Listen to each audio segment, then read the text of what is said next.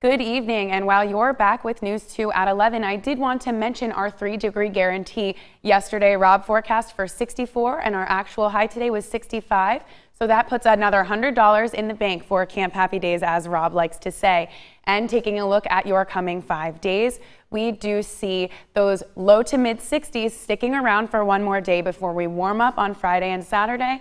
And another cold front Saturday night into Sunday will bring some rain and cooler temperatures for the start of your week next week. So with that said, we're taking a ride on the roller coaster temperature-wise, but should be a good weekend ahead.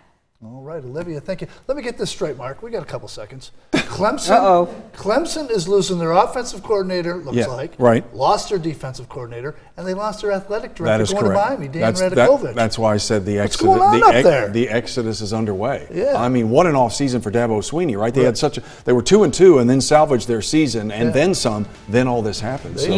And they may end up promoting a lot of folks from within for those positions too. We'll see. You knew you would be talking a lot about Clemson tonight, hence the tie. Well, no, it just coincidence. We're out of time. Good night.